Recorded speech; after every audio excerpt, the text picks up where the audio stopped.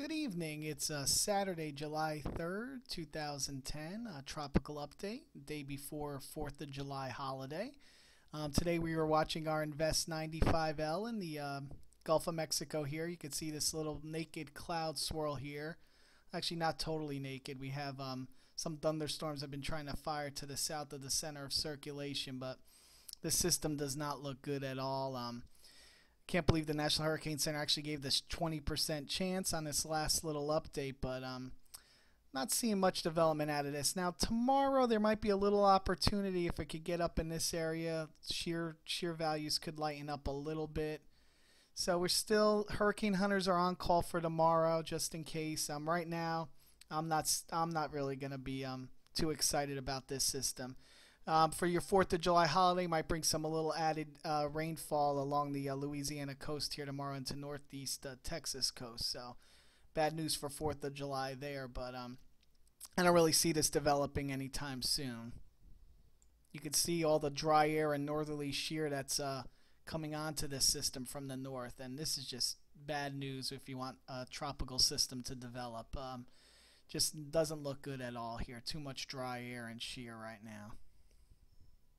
Now, what I'm a little more excited about is here in the Western Caribbean. Thought we would see an Invest here yesterday, but looks like we'll probably see Invest 96L come right out of this area here.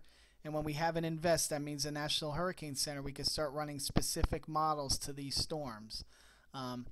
So we should see this. You see the system really starting to take shape here, this tropical wave, and this will slowly move off to the west-northwest, and almost like Alex Part Due, huh? Here we go again. Same kind of track almost. So we'll definitely be watching this. We have another tropical wave here.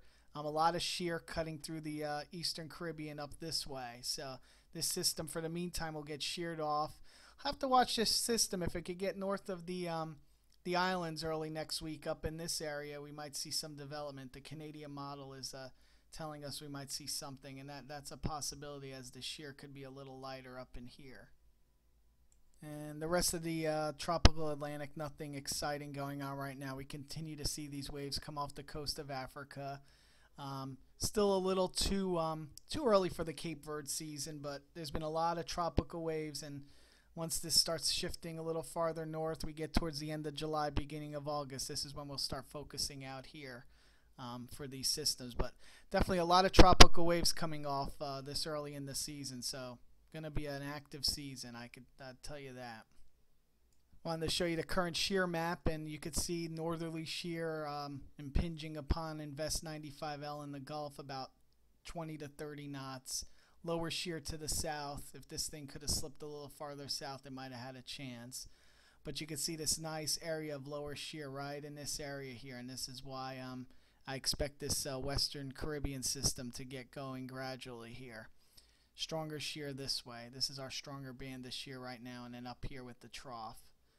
And you can see there was actually an anticyclone over this this wave here, but it's going to start getting torn apart by the shear. But it could get into a better area right here north of the island, so definitely something to watch for as well. All right, let's go through the models. This is the Canadian model here, and you can see it developing a few systems. First system to focus on Western Caribbean. The one that'll be our next Invest, and you can see it moving right over near the Yucatan, taking a course towards the northeast Texas coast. Also, remember our old frontal boundary draped along here. Another trough split looks like it'll occur, and we could get some kind of development off the southeast coast. You can see it trying to develop here, but then it actually develops this wave. That wave we were talking about, the Canadian actually develops that wave north of the islands here and brings it up along the east coast. So another something to watch for there. Here's a GFS model. Doesn't develop this system too strongly, but you can see an area of low pressure heading towards the Texas coast here from the Western Caribbean. And like I was showing you, that this is what I meant by that trough split. Another one here, and we can see development east of the Bahamas here. You see the GFS bring this system towards the southeast, towards the North Carolina, South Carolina coastline. If anything does develop off the southeast coast, it's going to tend back towards the coast. So anywhere from Florida to North Carolina, definitely have to watch for something out here maybe early next week. Here's the UK Met model for Monday, and showing you that area of low pressure off the Florida coastline here. They have nothing in the Western Caribbean. Euro model, this is for Thursday. They're a little slower on the Western Caribbean development and take it more on the westerly course and then have it in the Bay of Campeche here Thursday. So they're a little slower. And I believe if this is going to be a slower developing system, it's going to tend to move more west and, of course, weaker as well. More of a Mexico problem yet again.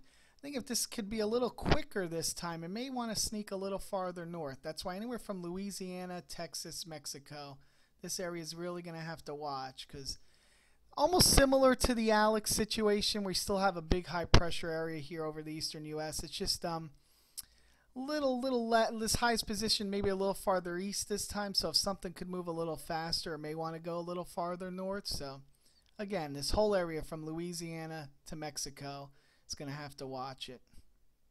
No gaps model for Wednesday, showing that area of low pressure off the southeast coast. Basically some low pressure here. They don't really develop a system too strongly in the Western Caribbean, just keep a broad area of low pressure in this region here. But again, showing you this area off the southeast coast. Again, those are going to be my two main areas to watch early this week. It's going to be Western Caribbean moving into the Gulf and then off the southeast coast. And probably a third area would be that wave here east of the islands. Something could get going as it moves north of the islands early to mid next week. And again, just to give you an overview of the steering flow, high pressure here anchored along the eastern United States. Hot weather yet again. So 95L will continue west-northwest, eventually make landfall, if you want to call it a landfall, Louisiana, northeast Texas coast. Anything that develops in the Western Caribbean, you could see where it's going. Gulf of Mexico again. West, north, it's hard to say right now, but I'd say anywhere from Louisiana to Texas, again, has to be watchful. High pressure will definitely save Florida and probably, most of the northern Gulf Coast in here, except, again, Louisiana, Texas will have to watch it. Again, almost the same setup like Alex. It's just that this high pressure, if this system could get going a little quicker in the Western Caribbean, could have a chance to go a little farther north than Alex. If it kind of slows down and doesn't move as fast, then it probably looking like Mexico again. So some of the variables there, we don't have anything, even a system to talk about yet, so we'll talk about track more down the road, but that's something to watch for.